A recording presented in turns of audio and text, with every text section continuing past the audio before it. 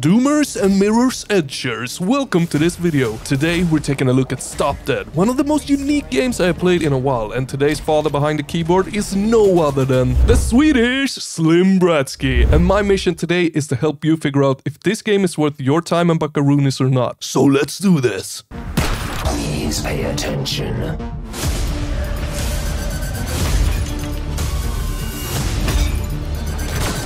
not stop.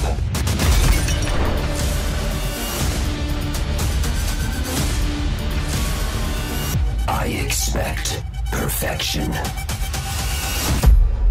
So what is Stop Dead, my friends? Well, to be honest, I have no idea exactly what to categorize this as. It's one of the most unique games I have played in a while. You get to embody a superhuman who has been manipulated by a rogue AI who set out to destroy its makers. And that would be us, the humans. How this AI has manipulated you is by implementing you with superpowers, making you turn from an average class human into an S-tier killing machine that can run, jump, slide, crouch bunny hop like a goddamn maniac and pull hundreds of objects towards you with the telekinetic power and use those objects as projectiles to fire at your enemies. But it's not all flowers and sunshine. These powers, they come with a twist. If you deviate from your current mission area, you're dead. Or if you stop moving for as long as half a second, you're dead. The goal is always to get as many crit kills as possible and to finish the level in the fastest possible time, making this game a speedrunning challenge game much like Warstrike challenges, although the core game is completely different from one another.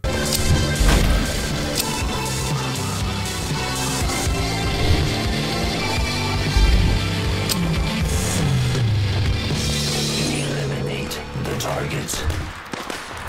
All targets eliminated. Make your exit.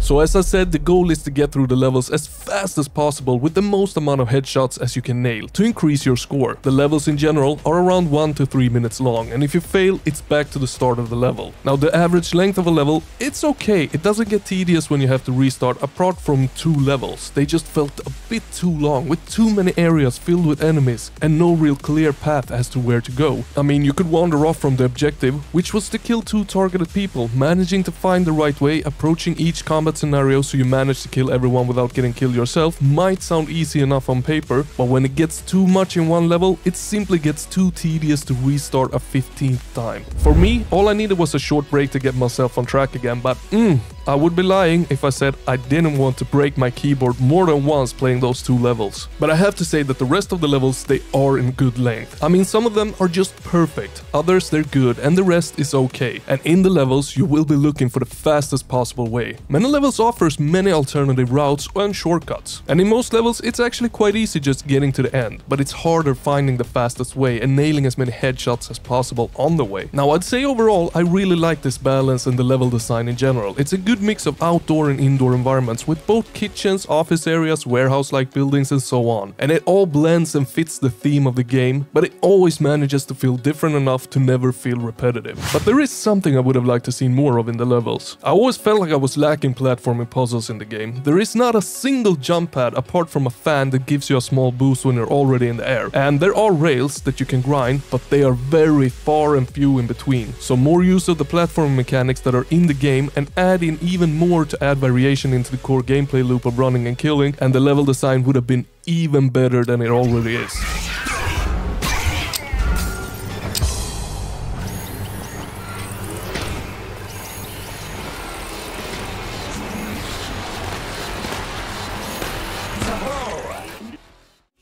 Now the enemies, they are okay. There isn't much variety to them, apart from cannon fodder enemies with weapons to bigger tankier enemies with weapons. And here it would have been really cool if, say, there was a stationary flying drone where you could maybe drag yourself towards it to get momentum in the air with your telekinesis power. And that's just an example to add in more variety to the enemies. Overall, just adding more types of different enemies, as the game overall just screams of uniqueness but never really reaches for it fully. The bosses, on the other hand, they were actually really good fun in my opinion. They both stick out with their design and their attacks, and the challenge, it actually felt pretty fair battling them, but I was actually lacking a reward after defeating them. Giving me a new ability or something after defeating a boss would have been really nice.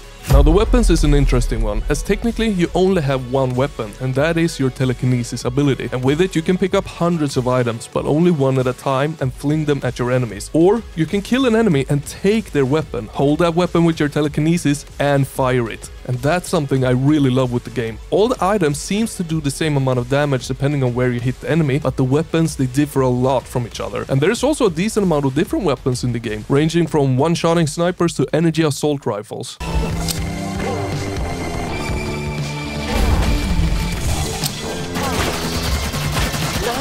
Like this.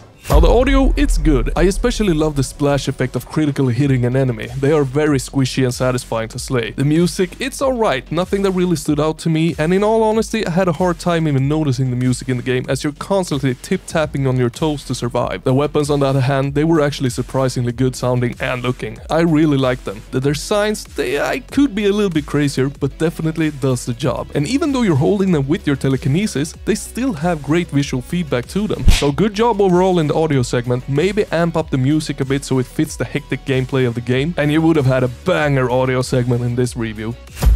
As you might have noticed, the graphics, they're going for a more comic book style than anything else, and to be honest I quite like it, because everything is so colorful and clean. It's very easy to read the environment, enemy positions and so on, which is quite an important thing to take into consideration in a fast-paced game like this. But overall it does look very pleasant to look at, with a very safe and neutral art style.